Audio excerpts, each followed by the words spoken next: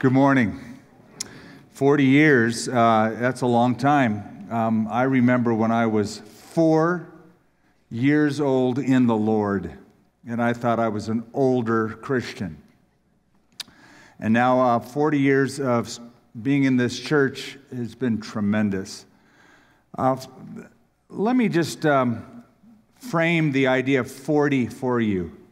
Some interesting facts about the number 40. The word 40, F-O-R-T-Y, is the only number in English whose letters are in alphabetical order. F-O-R-T-Y. Minus 40 degrees, that is 40 below zero, is the only temperature that is exactly the same, whether it's in Fahrenheit or in centigrade. When the bubonic plague hit Europe, and ships were coming into port, they were kept out at sea for 40 days before anybody could disembark. And when that happened in Italy, in Venice, Italy, the word in Italian is quaranta, and that's where we get the name quarantine from them having to stay in port for 40 days. 40 is also the maximum number of players that a Major League Baseball team can sign to its roster at once. The typical length of human pregnancy lasts 40 weeks. The typical American work week is also 40 hours. And it took chemists 40 attempts to develop this spray, WD-40. They just sort of stuck with that idea. Took them 40 attempts, so WD-40 just means water displacement, 40th formula. So after number 40, they got it right. 40 in the Bible is pretty important. 40 days is the time span that Jesus spent fasting in the wilderness. The flood lasted 40 days and 40 nights.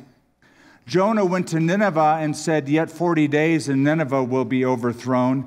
And the Jewish people wandered in the wilderness for 40 years. 40 years they wandered in the wilderness. I've been wandering in the wilderness of New Mexico for 40 years. They've been the best years of my life. So Lenny and I moved here to New Mexico from Southern California. We had a blue Datsun pickup truck. I love to tell the story because they don't even make Datsun pickup trucks anymore. And it leaked oil all the way, so I had to put a quart of oil in every 100 miles or so just to get it here. It was like the Beverly Hillbillies, I say, in reverse. We came here wondering about our future, so we started a little Bible study down the road at the Lakes Apartments on a Thursday night, Gospel of John, chapter by chapter. And then from there, we started our first Sunday morning at a local movie theater, again, just right down the street. After the movie theater, we moved to Eubank, 1660 Eubank, and then to Snow Heights Circle, and then eventually to this building. 40 years ago, there was no campus, per se. There was no radio station. There was no cafe. There was no Solomon's porch. There was no staff, but there was a faithful God who made pretty incredible promises, and God, through the years, has built His church. Today, I want to look at a passage in 1 Peter chapter 2. So turn to 1 Peter chapter 2, because effectively, Peter tells us how he does that, how he builds his church. And it takes us back to the basics. 1 Peter was written to a group of struggling believers in that first century who were facing persecution. The Roman government was breathing down their necks. And Peter writes, in part, to have the believers discover the importance of the community called the church. The importance of the unity that we share together as God's people in this new society. So he emphasizes the unity that we have with Christ and with each other, and he uses a metaphor to do that, a word picture. It's a picture of a house or a building going up. He sees a foundation stone that is laid, and then on top of the foundation stone are other stones, and next to it are other stones, and the building goes up. He is not talking about a physical structure. He's not talking about actual brick and mortar. He's talking about the spiritual reality of all of us together. So let's look at 1 Peter chapter 2. We'll begin in verse 1, go down to verse 8 to get the text and the context. Therefore, laying aside all malice, all deceit, all hypocrisy, envy, and all evil speaking, as newborn babes desire the pure milk of the word, that you may grow thereby, if indeed you have tasted that the Lord is gracious. Coming to him as to a living stone, rejected indeed by men, but chosen by God and precious. You also, as living stones, are being built up a spiritual house, a holy priesthood, to offer up spiritual sacrifices acceptable to God through Jesus Christ. Therefore, it is also contained in the Scripture, behold, I lay in Zion a chief cornerstone, elect, precious, and he who believes on him will by no means be put to shame. Therefore, to you who believe, he is precious. But to those who are disobedient, the stone which the builders rejected has become the chief cornerstone, a stone of stumbling, a rock of offense. They stumble, being disobedient to the word to which they also were appointed. Very, very simple terms that he is using, and I want to give you a very simple message about those terms. Let's talk about the building of this house. We are God's house. Let's look at three aspects of this building. Let's consider the foundation of the house, and then the framework of the house, and then finally the formation of the house, how it gets built. We begin with the foundation like any builder would begin, the foundation of the house. And the foundation is the cornerstone. You'll notice that in the text we just read, 4 times Jesus is referred to as the cornerstone, actually 5 times, maybe even 6 if you take the word rock as a synonym, but in 4 verses, that is mentioned. In verse 4, coming to him as to a living stone. Down in verse 6, behold, I lay in Zion a chief cornerstone. Verse 7, the stone which the builders rejected has become the chief cornerstone. And then in verse 8, a stone of stumbling and a rock of offense. That's the foundation. That's the cornerstone, Christ. You know, it's funny, when people go to Israel, if they're a builder, if they're in the building trades, one of the things people notice is that all of the buildings, none of them are built out of like wood framed with stucco, like we have over here. There's no like wood slat houses or stucco homes, or there's none of that framing construction. In Israel, by building code, everything has to be made out of stone, and in Jerusalem, local Jerusalem stone. It's part of the building code. So there's a lot of concrete, there's a lot of stone block. Certainly everything has a stone face, but in some cases, solid stone, which lasts a long time. That's why you can look archaeologically at places in the Middle East, and they still exist. Well, in every ancient building, they began with a cornerstone. It was the first stone that was laid because it was the most important stone. It was always at the bottom. It was the foundation stone called the master course, that lower row of large ashlar stones. They were the largest and the heaviest. So get this, the cornerstone of Herod's temple. Now Herod's temple isn't there, but the Temple Mount foundations are. And the cornerstone of Herod's Temple Mount, the chief cornerstone, is 39 feet 4 inches long, by 7 feet 10 inches wide, by 43 inches tall. The estimated weight is 80 tons. 80 tons. Massive cornerstone. Now, the cornerstone was important because it maintained the symmetry of the building. The rest of the building would take its cues and set the directions by that cornerstone. So if the cornerstone was laid down slightly angled, the whole building would be rotated a bit on its axis. It would be out of kilt. If it was slightly slanted one direction or another, the higher you build, the building is going to be tilted. You risk collapse of the wall, inward or outward.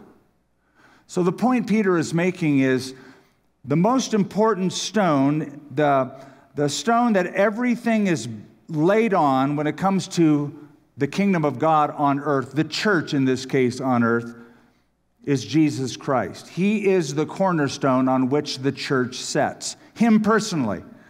Not his example, not his words, his person, the person of Christ. So 1 Corinthians chapter 3, verse 11 says, "For no other foundation can anyone lay than that which is laid, which is Jesus Christ." He's the foundation stone. He's the rock that the church is built on. This is important because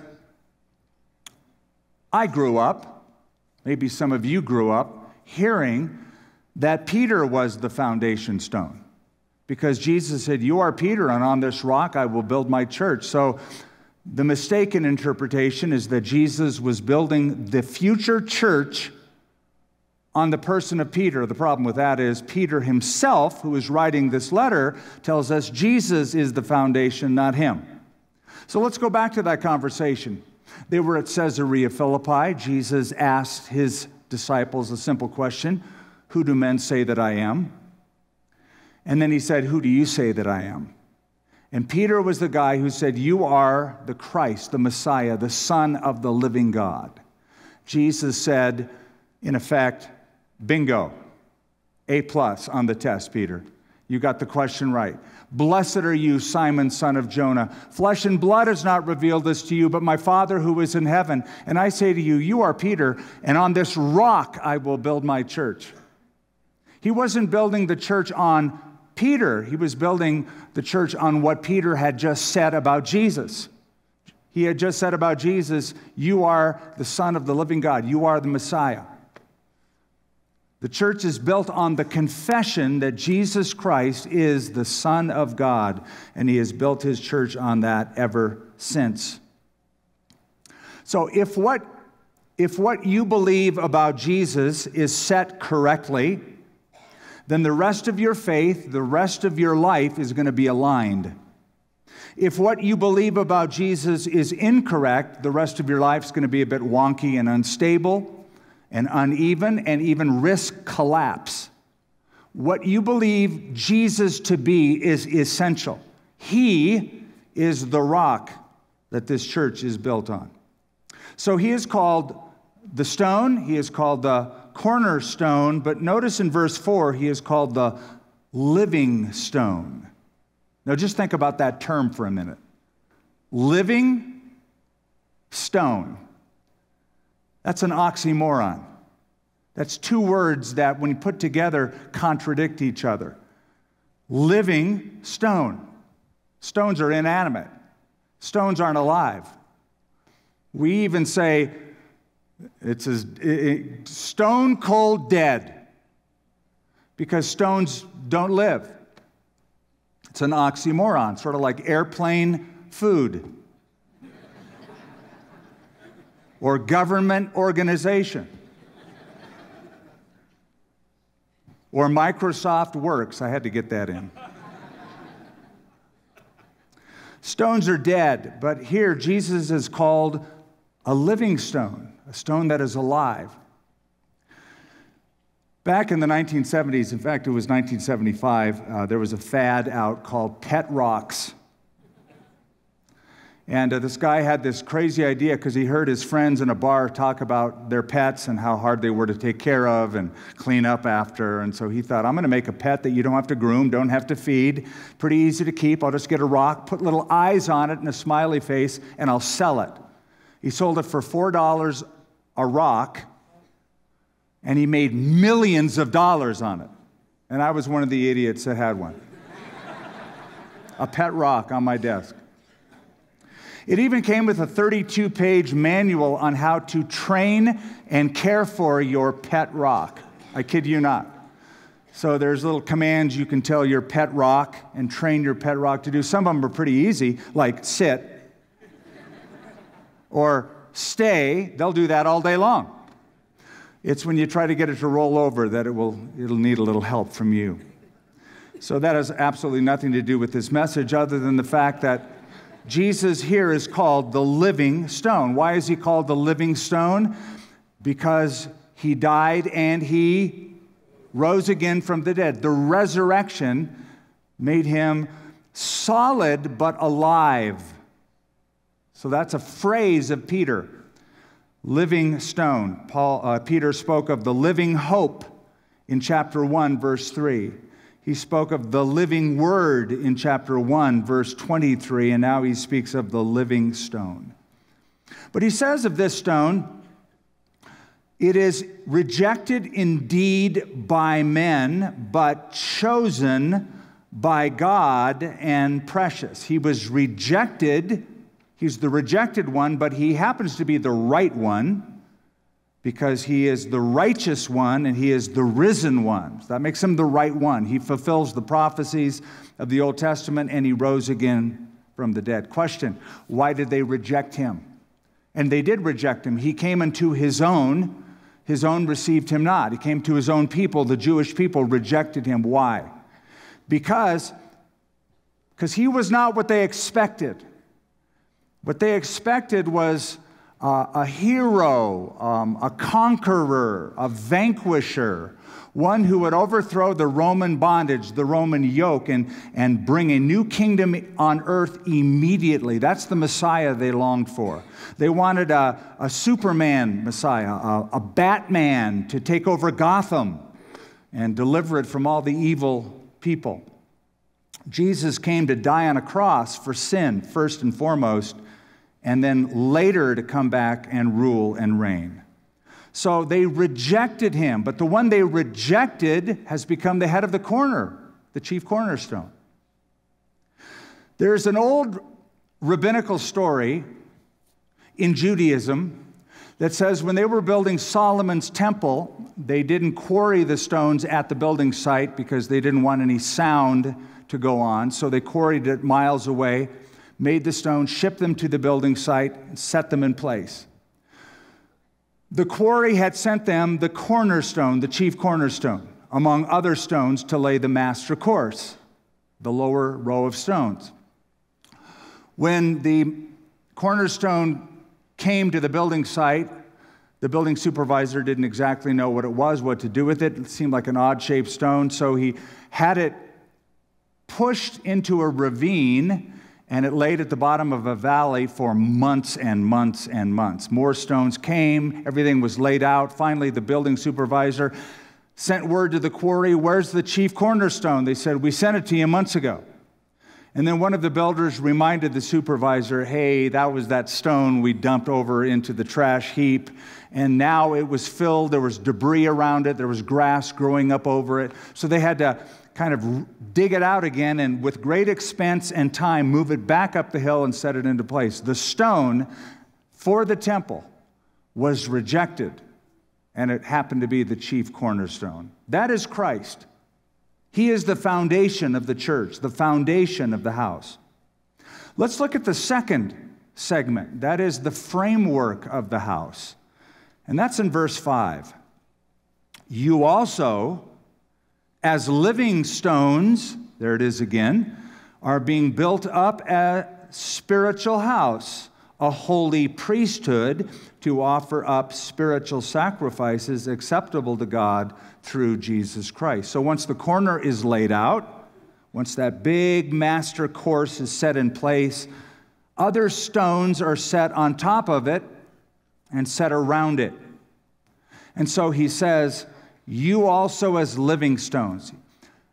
It's one thing, verse 4, to come to a living stone. It's quite another thing to become a living stone. But that's the idea. Once you come, that's when you become. When you come to the living stone, you become a living stone. When you come to the author of life, you become alive. You become a living stone. When you come to Christ, you become a Christian. You become like Christ. Do you know what the word Christian means? It actually means a miniature Christ. It was a term the unbelieving world used in Antioch to describe believers in that city, and it was first used by them, but the slur, the word, meant originally a little Christ, a miniature Christ. So just keep that in mind next time you tell somebody, I'm a Christian. I'm a miniature Christ. You just might want to ask yourself, how well do I reflect that image, that title? So we are living stones. I've always loved the story of the king of Sparta. Sparta was a province in Greece. And the king of Sparta in ancient Sparta always boasted about the great walls of Sparta, the mighty walls of Sparta. So one time a visiting king was hanging out with him in Sparta, and the king said, you got to see the mighty walls of Sparta. The king looked around and goes, show me these walls. I don't see any walls. The king of Sparta pointed to his well-disciplined, well-trained troops and said, these men, they are the walls of Sparta. So just like the king was saying, my men are like bricks in the wall that form protection, so too the Bible says you and I are living stones. We share his life. We share his strength that exists in Christ. By the way, Christianity happens to be the only belief system in the world where the life of the one we worship becomes our life. Again, I want to say this, and I want you to mark it. Christianity is the only belief system in the world where the life of the one we worship becomes our life. You never hear a Buddhist say, I am in Buddha. You never hear a worshiper or a believer in Confucius say, I am in Confucius, or somebody say, I'm in Muhammad. But 87 times the New Testament says we are in Christ. We share his life. We are actually in him. The one we worship, we share his life. So you are a living stone. You come to the living stone, you become a living stone. And again, notice verse 5, you are built up a spiritual house. So he's talking about people. He's talking about us. Jesus sets the angle for us. He's the cornerstone. We're added stone upon stone. So church is all about people. You are the people of God. Hebrews 3, verse 6, Christ is a son over his own house, whose house we are. 1 Corinthians 3, verse 9, you are God's building. So, for the last 2,000 years, the enterprise that Jesus has been about on the earth is building his house, adding brick to brick to brick. If you ever go to San Jose, California, there's a thing called the Winchester Mystery House. Just curious, anybody here ever seen that? Winchester Mystery. Okay, so if you've been there, it's a crazy building. It's this huge, rambling, Victorian-style home. It was built by Sarah Winchester, hence the name Winchester Mystery House. So Sarah Winchester was, in the 1800s, was the heiress of the Winchester Rifle Company. And she was given $20 million for this in her estate. She moved to California with $20 million is a lot of money. In the 1800s, it's a whole lot of money. She takes $20 million, goes to California, buys a farmhouse, 8-room farmhouse, and a bunch of land. She is so haunted by the fact that Winchester rifles have killed people, she believed that the ghosts of all the people killed by her father and grandfather's rifles were going to haunt her. But somebody told her, some medium told her, the only way to get rid of that curse is you got to build continually and never stop building your house. So for the next, get this, 38 years, she built a house, and when she died, the home alone covered 6 acres, had 6 kitchens, 40 stairways, 160 rooms, and 10,000 windows. And it was never finished.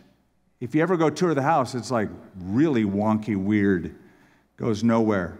38 years of building, never really finished.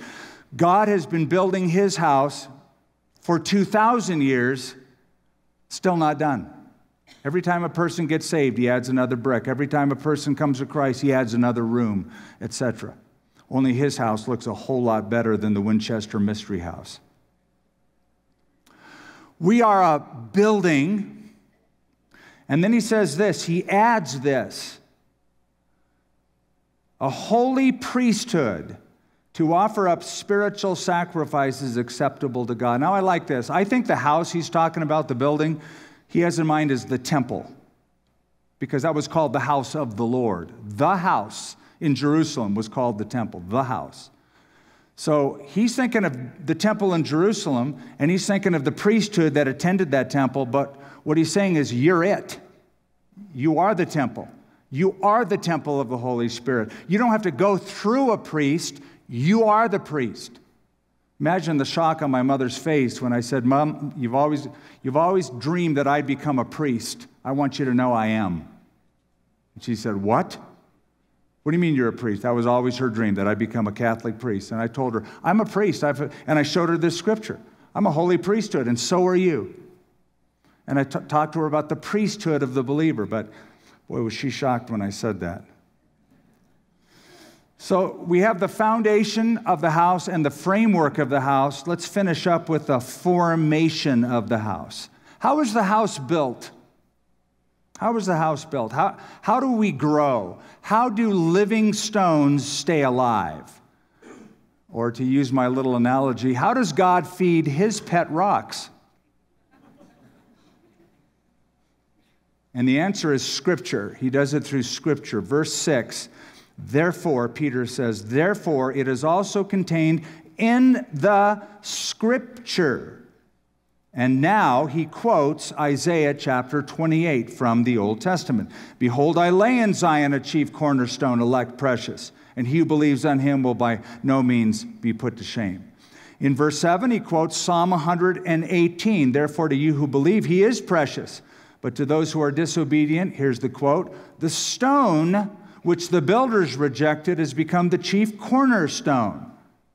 Then in verse 8, he quotes another scripture, this time Isaiah chapter 8.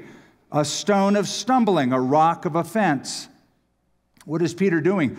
He's quoting the Old Testament to show you that his idea that Christ is the cornerstone and we are the building is rooted in Scripture. Peter is a good expositor. Peter preaches sermons like sermons should be preached. Too many sermons are my opinion, my feeling, I want to say this or that. Peter says, this is what the Bible says. And he gives us the Scripture. His belief is formed by the Bible. So the Bible predicts the reign of Messiah. The Bible predicts the coming kingdom of God. The Bible predicts the house that will be formed. But here's the problem. We have the plans. Question is, do we have the passion? We have the plans, but maybe we lack the passion. We have the plans on building a life, building a church right here in this book called the Bible. Those are the plans, those are the blueprints. What about the desire, the passion? That's the problem. Go back to verse 1. Which we have completely neglected up to this point, but everything sort of hinges on the first few verses. Therefore, laying aside all malice, deceit, hypocrisy, envy, and evil speaking, here it is, as newborn babes desire the pure milk of the word, that you may grow thereby, if indeed you have tasted that the Lord is gracious. The word desire means crave. It means yearn for. Babies crave milk, and they will let you know of their desire for milk. Am I right? Right? You'll hear them. They'll cry. They don't care what color the blanket is. You do. They don't care. They're not offended if their pajamas aren't cool looking. They want food. They will crave milk, and they will let you know. They send clear messages for that. For a baby, milk is not a fringe benefit. It's an absolute necessity of life in order to grow. Let's apply that. Peter says, you are to desire, and it's an imperative, a command, desire pure spiritual milk that you may grow thereby. Our spiritual growth is directly proportional to our desire. Our spiritual growth is directly proportional to our desire. The reason some people grow spiritually a lot is simple. They want to. They desire to. They crave Bible study. They crave spiritual food. Jesus said, and you finish this for me, blessed are those who hunger and thirst for righteousness. They will be filled. He didn't say, blessed are those who casually snack on righteousness. Have a tidbit here and a tidbit there and a once-a-week meal. They hunger and thirst for righteousness. Those are the ones that will be filled. There was a guy who, his name was Ollie. Ollie was a Lutheran. Ollie was the only Lutheran in a small Midwest town of Catholics. It's a Catholic town. My mom lived in such a town. And Ollie, the problem was that Ollie loved cooking steak on Friday. Well, during Lent, that was a real problem because everybody in town is eating fish on Fridays. And Ollie is in the backyard cooking steak. So the neighbors, it just drove them nuts. The aroma just killed them. So they finally all went over to Ollie's house smelling the steak because it smelled so good. They said, Ollie, look, this is a town of Catholics, if you haven't figured that out. You are the only Lutheran in this town. There is not a Lutheran church in this town. There's not even a Lutheran church for like miles. So our suggestion, strong suggestion, is that you convert and become a Catholic, and then we're all good. And they kind of just, told him why it's a good thing to do it, and he thought about it, and he goes, yeah, I think you're right. I'm willing to do that. I'll convert. So they set it up, and the priest came over, and the priest had Ollie kneel down, and he had holy water next to him. And the priest said, Ollie, you were born a Lutheran. You were raised a Lutheran. But now, and he sprinkled holy water on him, but now you're a Catholic. And everybody applauded and hugged him, and it was all good. Now everybody in town's a Catholic. So Friday night rolls around, and once again, everybody smells the aroma of steak in Ollie's backyard. They go, oh my goodness, he's backslidden already. So they go over to Ollie's house, and as they're getting close to his house, they see him in the backyard, and he's holding up the steak, and he says to the steak, you were born a beef, you were raised a beef, and he sprinkled some salt on it. Now you're a fish.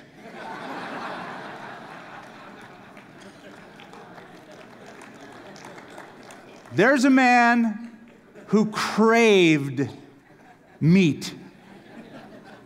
He yearned for it. He desired it, wanted it more than anything else. Quick question for application. On a scale of 1 to 10, your desire for Scripture, what would you rate it as? Don't have to say it out loud. From 1 to 10. Disinterest, mild interest, somewhat interested, or I really crave it. I desire it. Because once again, spiritual growth is directly proportional to spiritual desire. What makes one student in school better than another student? Desire. What makes one worker at a business better than another worker? Desire. Desire. The passion of a newborn, wanting pure milk, the pure milk of the Word. Now, when you see that word milk, it's not referring to elementary truths, basic truths, as opposed to meat, the meat of the Word. I want to get into the meat of the Word, man. I want to get into deep theological stuff, not the milk. He's not talking about that. The idea of pure milk means nothing is added to it. And think in terms of a baby wanting milk. The baby does not want 2%. The baby does not want skim milk. The baby wants pure milk, undiluted, not contaminated, so it won't starve, because the goal is to add weight. The goal is growth. So if you want to grow, desire pure, spiritual milk. Don't add anything to this. Don't add your opinion to it. Don't add philosophy to it. Don't add psychology to it. Just truth, pure, undiluted truth. I'm going to put a picture in your mind. You're not going to like me for it. Picture in your mind an adult sitting in diapers with a binky and a rattle. Horrible thought, isn't it? You go, that's so messed up. Applying that spiritually, ask yourself, am I in the same position spiritually that I was 5 years ago? 5 months ago? Have I grown past that? Am I growing up? Am I becoming mature? Where do we begin? Where should we begin this process in the house of God, the brick and mortar of the people of God?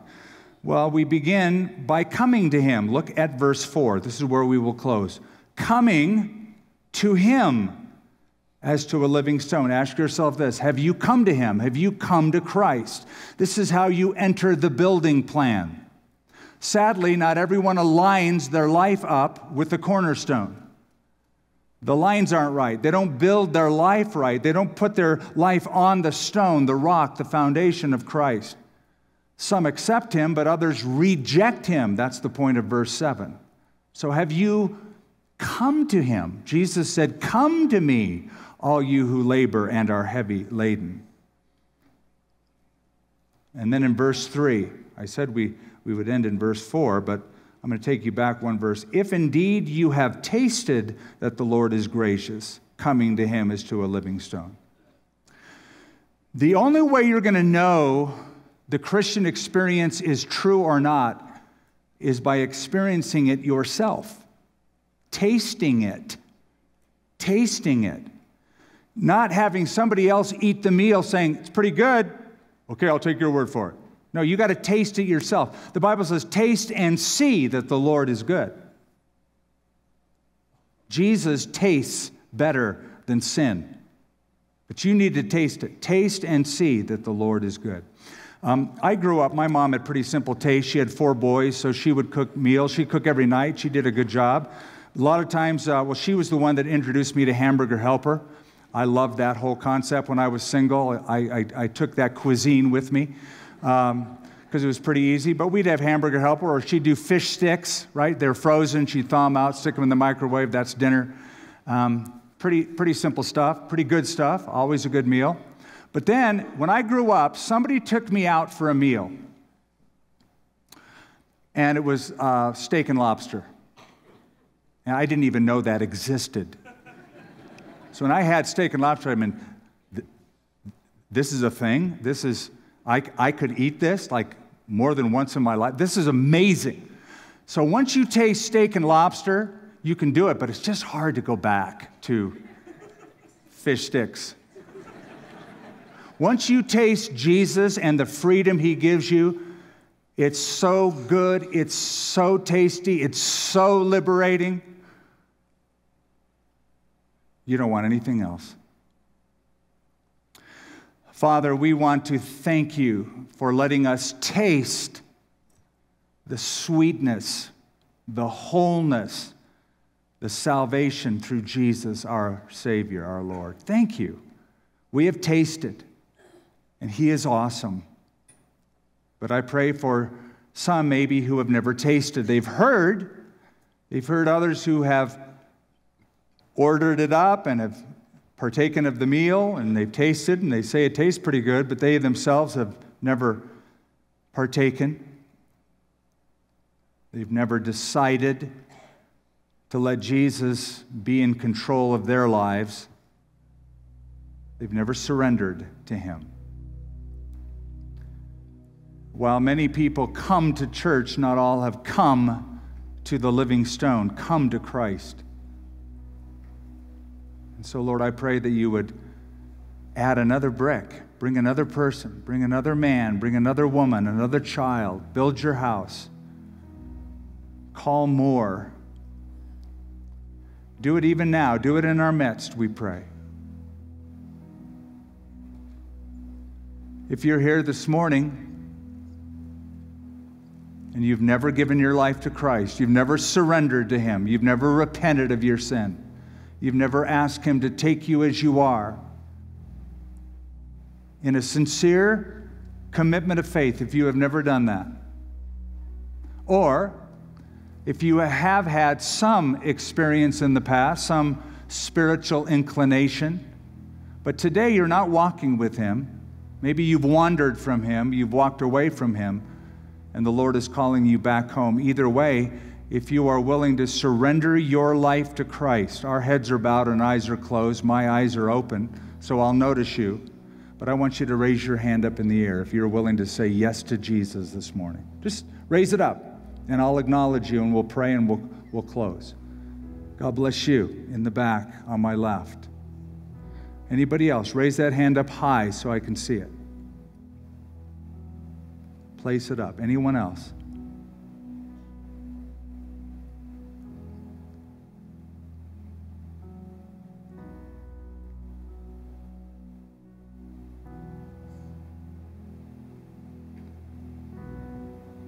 Not enough to just come to church. Come to Him. Come to Him. Surrender your life to an alien will, His person, the Lord Jesus Christ. Anyone else? God bless you. Father, for these few we pray, and we're so thankful for them. Lord, as you add them to your house, bricks in your building, these are people whom you love. I pray, Lord, that you would give them assurance and peace. Right where you are sitting, just say, Lord, I give you my life. I surrender my life. I admit I'm a sinner. Please forgive me. I trust Jesus. Tell him that. I trust Jesus, who died for me and rose again. I turn from my sin. I turn to Jesus as my Savior. I want to follow Him as my Lord. Help me to do that in Jesus' name. Amen. Let's all stand to our feet. We're going to close in a song. I saw a few different hands go up. If you would be so kind afterwards as to meet one of our decision team members or our pastors, they'll have little badges on. They don't look like holier than anybody else, so don't expect that. You'll never see a glow on anybody's faces. Right, Caden, you have a glow? You don't have a glow. You kind of have a glow, but you just need a little sun, that's all. So anyway, just make yourself known and just say, I prayed that prayer. We want to put something in your hand and welcome you into God's family. We hope you enjoyed this special service from Calvary Church. We'd love to know how this message impacted you. Email us at mystory@calvarynm.church. And just a reminder, you can support this ministry with a financial gift at calvarynm.church/give. Thank you for joining us for this teaching from Calvary Church.